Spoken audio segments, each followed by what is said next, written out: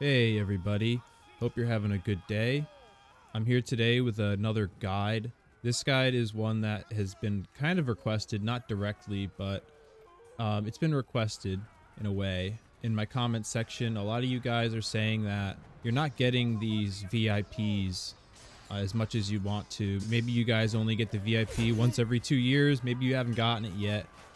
But this guide is basically just meant to show you how you can get higher kills and die less. And it's not necessarily a guide just to increase your KD, but if you follow this guide and this positioning tactics that I show you here, you're gonna have a much easier time getting really high up on the leaderboard, if not getting the highest spot on the leaderboard, with really as little effort as you can think of. So a couple disclaimers here about this gameplay you're about to see. The first thing is, this guide is the easiest way you can get high kills and low deaths.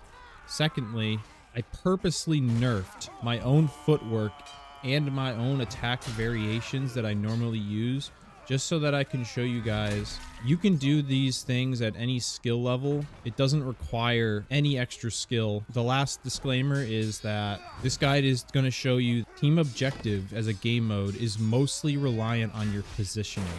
It does not require you to have some amazingly fast reactions or even really good footwork. Now let me just talk to you about the name of the playstyle that we're using here. This playstyle is known as the Roaming Slayer playstyle. There are many playstyles in this game that I will be going over in other videos, but this playstyle is the best one you can use if you want to be getting high kills and low deaths. A notable player who uses this playstyle is Strida's Angels.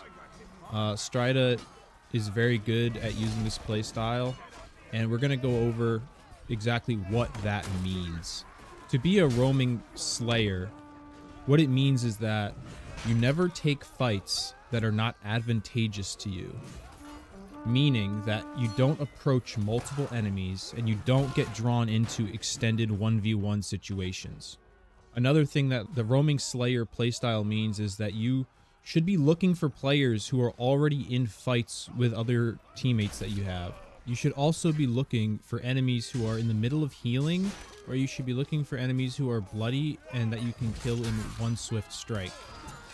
And you should only ever really be approaching the objective if you already have a good amount of teammates there already. If you position yourself in this way, you're going to find yourself never getting outnumbered by the enemy, never finding yourself face to face with the best player on the enemy team, and you're gonna find that your kills have increased with so much less effort than you ever thought was going to be possible in this game, and you're gonna find that you're not really dying as much as you used to.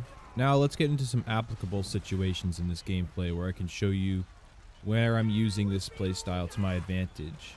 These first couple situations are perfect examples of the Roaming Slayer playstyle right here. So I'm coming in, respawning with my team, and I see this guy totally out of position, which is exactly what you're looking for. He's already fighting a teammate, so we just come in and we dispatch him very quickly by circling around his riposte and his block and just taking him out in one strike in a very easy situation that you need to be looking for high kill games. And right after we deal with that guy, we come across our teammate here getting 2v1, but he's actually doing a lot of damage to this spearman that he's fighting. And I notice that the spear guy is blocking a lot, and he's also pretty bloody, which means he's one shot, no stamina. And then I see his guard break, so while I'm circling around him, it's just a very easy stab to get off. And you're going to be wanting to look for situations like that. Any way you can support your team. You'll notice that after I kill him, I just keep moving. I never stay to fight the other guy. You always want to just pick people off with this playstyle. Just like that guy who I just picked off, whose back was turned running away. That's another perfect situation where you're going to want to really be watching out for the enemies. If their back is turned to you, running away back to their spawn line, and you can sprint in real quick and get the quick kill, always go for that as well. In this next clip here, you're just going to see an example of me choosing my fights very wisely At one point, I noticed that all of my teammates have backed up from the situation, and instead of engaging people who were directly pushing me, I used my superior sprinting speed that I had built up by moving around, and I decided to completely remove myself from the situation near the objective and went back towards my own spawn to support the enemies that were pushing them there. And you're going to see that this was a much better decision than it would have been to try to take the entire enemy spawn wave by myself.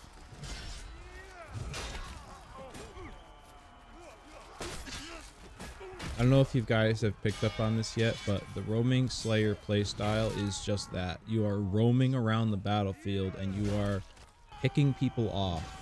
That is mainly the strategy here, and here's just another example of that. Another interesting situation here. So I see my teammate getting 2v1'd, and I decide not to engage because it's not an advantageous situation for me, because what's going to happen is that guy is going to get killed and then I'm going to be dealing with a 2v1. So what I do is I wait a little bit and see how the situation unfolds, and then I see another teammate in a 1v1, and that is a much more advantageous situation for me because the other guy is low health and I can just go in and pick him off real quick. So that's just another example of what you're looking for. You really need to pick your fights wisely if you want to get high kills. It's not about being good, it's about picking your fights wisely. Matrix dodge. Right here, we just pull this guy in a little bit, and then a teammate engages him, and that's when we really start to fight him.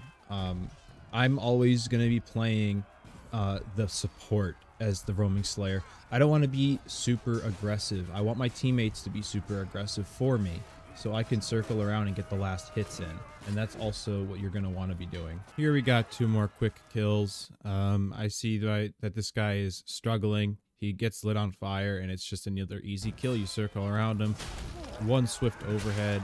I did light myself on fire here, but after we deal with him, I see another guy on top of the objective, which is not a very good position for him to be in when we're all pushing the objective.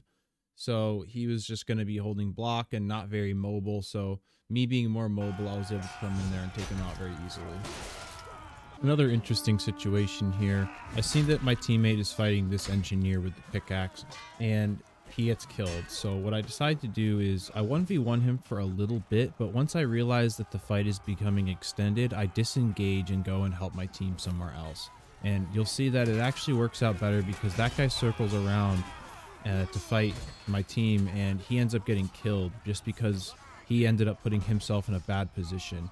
If I stayed in that duel with him for too long, I could have been the one that got unlucky and killed. Matrix dodge. So after I matrix dodge that guy, I turn around and I see my teammates in a fight with that they were slightly outnumbered in. So I come in the back and hit them all as much as I can. It got a little bit hairy here, but you're going to be wanting to definitely use these situations to your advantage. Always be trying to hit people in the back is what you should be thinking. Never take fair fights, because team objective isn't about fighting fair. If you want to fight fair, go play in a dual server. That's what I got to say about that. Unfortunately, guys, nearing the end of this game here, I did have to adjust my playstyle a little bit because we were losing, and I don't care if you're trying to get a high kill game with low deaths or not. When your team is about to lose, you got to switch up the playstyle a little bit. So I start to go a little more on the offensive because we're definitely not. It doesn't look like we're taking this objective, so I try my best to push here, but it was a little bit too late. We ended up losing this game, but I think I went like 43-6. Just using this tactic. So if you guys enjoyed this, if you guys got something out of this, let me know if it helps you out, and I hope I earned your subscription with this video. So like and comment, and if you enjoyed this, please subscribe. I really appreciate it. Have a good one. Peace out.